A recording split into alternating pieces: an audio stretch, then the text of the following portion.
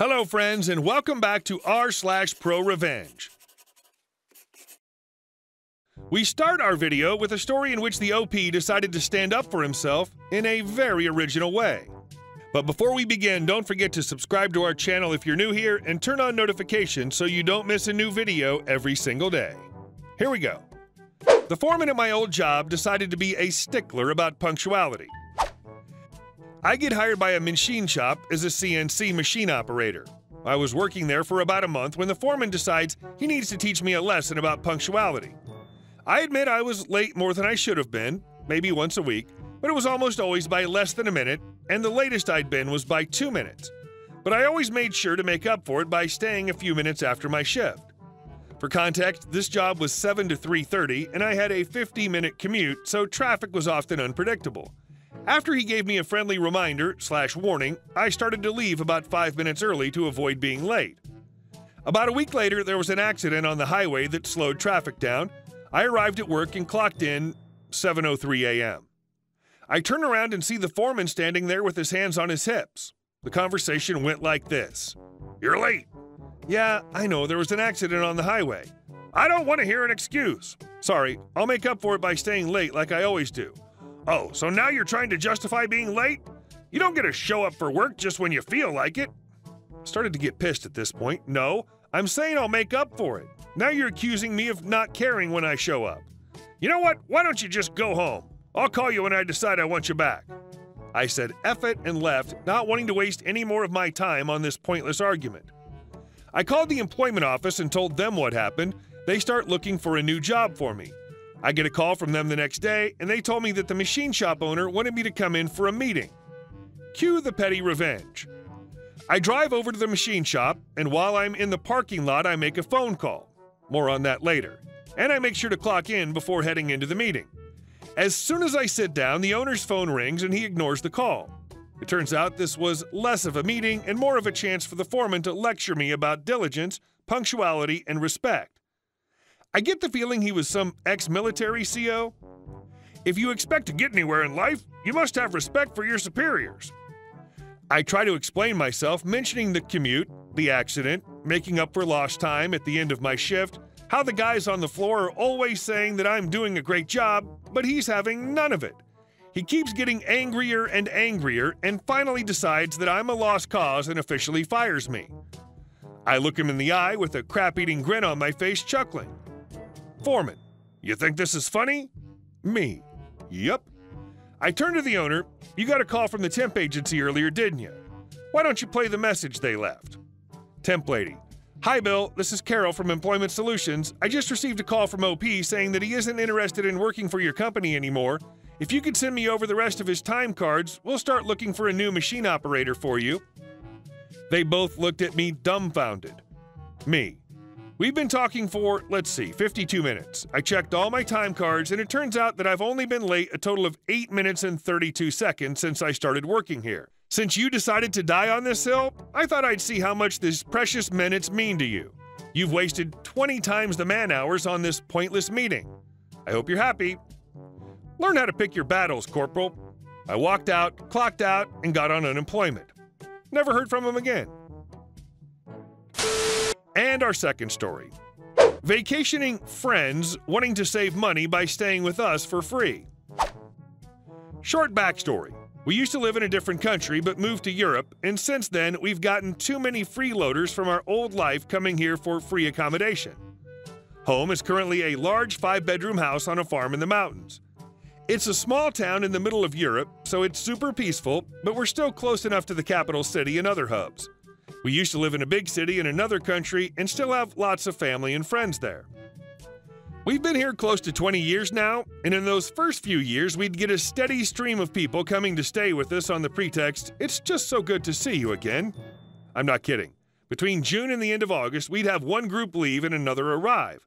Hospitality being what it is, we never asked these people to pay for their entire stay, and they never offered. The first year was bearable, but after 3 or 4 years of this, we're over it. These freeloading leeches had other family and friends within a few hours of us, and we heard from some of these people that these freeloaders planned their European itinerary according to where they could stay and eat for free, consistently abusing our culture of hospitality. About 3 or 4 years into being a free B&B, news got back to us about how cheap we are. We're a family of 5, so when you get another entire family that comes in, that's a whole lot of mouths to feed. Often we'd cook up a large pot of meat and vegetable stew with homemade bread or a large roast. We'd also try to take our guests to a local attraction. So imagine when the news gets back that we crammed their whole family into one room, gave them crappy food, and took them to boring places. There were also complaints by some that they left our house hungry. One family went as far as to have lost a valuable piece of digital gear and accused my kids of stealing it. They later found it in the car of another friend, but didn't bother apologizing for the accusations. Not all of our out-of-town guests were bad, though. These are the ones that have been invited to come back. The rest have never been invited back, and if they do call, we ask them if we can make a reservation for them at a local hotel. I'm so sick of kicking one or more of my kids out of their rooms to accommodate choosing beggars, then have their crap all over my house. They take all your hospitality and expect more. They have the nerve to complain that you don't offer enough food. We don't have the right drinks, hardly ever buy soda, or snacks. Go outside and pick some fresh fruit. And that it's boring here. Needless to say, ever since we're no longer available as a free destination, we're the ones being called cheapskates by the choosing beggars who come to Europe and not pay a single night's accommodation in a hotel because they look for suckers to take them in for free. We don't care, though, as long as they don't come here. Wow. I can't even imagine complaining about someone opening their home to you for free, feeding you for free, and then going behind their backs to complain about it. Bunch of ungrateful a-holes. And our next story. Won't pay for my coffee? How about a hotel room, 3-course meal, and breakfast? I used to work for a company in the UK, based in London, but with regular travel all around the country. We had very long hours and were required to be on site when work began at 7:30 a.m., but you could be hundreds of miles away. You were allowed to stay away, but you had to get approval from a senior manager, usually only agreed through gritted teeth because of the difficult expenses policy and the wrath of the senior manager who approved the expenses. More on this guy soon. I used to get up early, commute all around the country, often doing 2 to 3 hours in the car at a time, most often stopping to fuel the car or just have a break, usually grabbing some breakfast and a coffee because I was often leaving the house before it was palatable to eat breakfast. I was young and conscientious. I would buy my own breakfast, but buy a coffee separately and keep the receipt for expenses. Usually a 5-pound breakfast and a 3-pound coffee.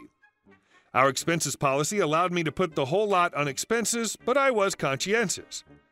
Anyway, after months of this, I submit my expense claim. My immediate manager approves it without batting an eyelid, as he can see the addresses on the receipts and the timestamps. So once a manager has approved it, the expenses would go to one senior manager to approve for maybe 200 to 300 claims a week. Major trust issues and seriously backwards. One morning, early at head office, the senior manager comes into my office and tells me to follow him. I follow him to his office where he explains to me that the company isn't here to buy me effing coffees. Long story short, I'm told to stop playing fast and loose with the expense policy, I wasn't, and follow the rules. Here's the malicious compliance. Speaking to HR, they had a policy about work-related driving and EU working time directive, which meant that all the early starts and late finishes had to stop immediately because it was breaching policy and law. So the next time I had to be on site for 7:30 and was 2 to 3 hours away, I stayed at a hotel the night before, 3-course meal and breakfast, all in line with the expense policy and working time policies. This continued for about a month because you can only submit expenses for payment in the last week before payday. My expenses went from £100 a month to £1,000 a month. Expenses submitted, manager approved, sent to senior manager. I get a phone call to come to HQ the next day to talk with the senior manager in HR. The following day, I attend, get an absolute roasting. What the F did I say? Who do you think you are? When I could get a word in, I explained how I was traveling in line with company policy, health and safety legislation, whilst also complying with the expense policy to the letter. HR confirmed, nothing he could do. Needless to say, the policy was changed some months later. I felt much better because I was well rested, fed, and working the hours I was being paid for. Nice. It's ridiculous for companies not to realize what exactly they're asking their employees to do. And our last story. Shoe company loses much more than my business. Several years ago, I bought a pair of shoes from a retailer that was primarily online. Once I received my shoes, I wore them around my house to try them out. They weren't comfortable, so I returned them. Apparently, that use created a micro bend in the leather, which made their appearance slightly less than brand new. They told me they were refusing to refund my money for the shoes. I went back and forth with them for a few days, and they kept refusing to refund my money, but did offer to mail me back the shoes I couldn't wear because they were poor quality and hurt my feet. Eventually, I contacted PayPal, providing my tracking number for the return, and my money was returned. Here's the fun part. While going through this drama, I discussed the situation with one of my good friends. About a month after this incident, she texts me a picture of a shoebox and asks, "Is this the brand that wouldn't refund your return?" I answer in the affirmative, to which she replies, "You tell them your friend works in the second biggest REI in the country, where footwear is the top-selling department, and I'm telling every customer I see not to buy their shoes." I didn't end up telling them anything, but their brand is no longer carried at our local REI. Should have just given me my damn refund. I wonder how much this wound up costing them. Hey guys, thank you all for watching the video. I'll see you in the next one.